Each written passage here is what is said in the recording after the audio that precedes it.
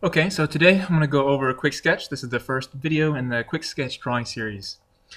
So quick sketch is the best way to build up your drawing skills. Okay, so it's kind of like your practice. That's the way you build yourself up. It's good if you're going to have to do a really important drawing or a painting. It's a good way to warm up, maybe do a little research, maybe experiment with some different styles, or maybe explore some different angles. Play around with all the different possibilities before you really commit to an extended period of time of one drawing. Right, so quick sketch, we're going to do like maybe 10 rapid fire quick sketches, see which one comes out the best, and then commit to that one for the bigger, more important drawing or painting. Today, for this particular video, we're just going to go over some very fundamentals of drawing. Okay, so this is a process that I learned back when I went to school at the Art Institute of California in Los Angeles. And it's basically a slight modification of drawing methods that I learned from a European master painter named Marjane Hormozi. Yeah, she was kind of like the woman in The Incredibles, right? The fashion designer. So she was this master painter, and she taught us, like, this is the 3 basic steps to drawing anything.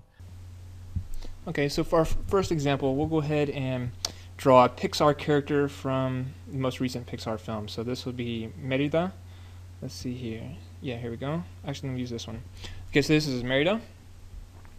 And we're basically going to do a quick sketch. Okay, so the first step to doing quick sketch is we need to, I'm sorry, let me get on the right layer. The first thing we need to do is we need our gesture lines. This is number 1, gesture. Right, and these are very expressive strokes, but light strokes. So expressive is and we're going to use very few of them. So very few expressive strokes to express the essence or the emotion or the suspense of the character. Okay, so these are expressive lines, gesture lines. Okay, so it's kind of like a stick figure, but a very curvy stick figure if you're drawing people. Okay, let me switch my brush. So I'm going to use a pencil. Now what we're going to do is we're going to draw basically 1 or 2 expressive lines to express Merida. Okay, so I'm going to draw this 1 line for her entire body.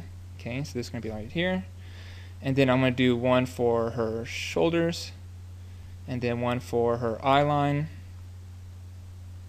So this is kind of like her face, and then this is her arm, which is coming across the front of her body, and then of course there's her legs. So one line for each leg, 1 or 2 for that really important arm, and then I'm just going to do a couple small strokes for her other arm. Okay, so it might be hard to tell. Basically, only the person who draws the strokes really knows what those strokes mean. It's okay. The drawing doesn't need to make sense at this point.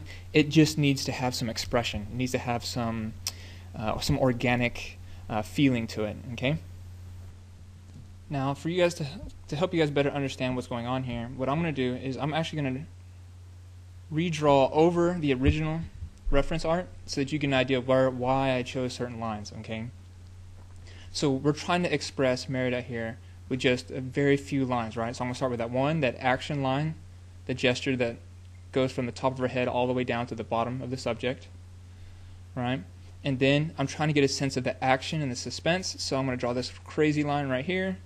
And then, of course, because it's such a big shape, I'm going to actually have 2 lines for the arm, and it's coming across the front, right?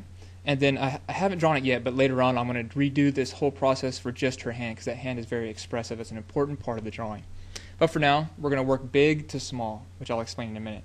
But I basically did 1 line for that leg, 1 line for this leg, and then, of course, I wanted to keep an eye on her shoulders, and then I had 1 line for the other arm, and then I was trying to get a sense of her head, and this is what I meant by her eye line.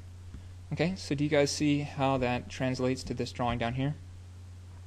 So now let's move on to step 2. Okay,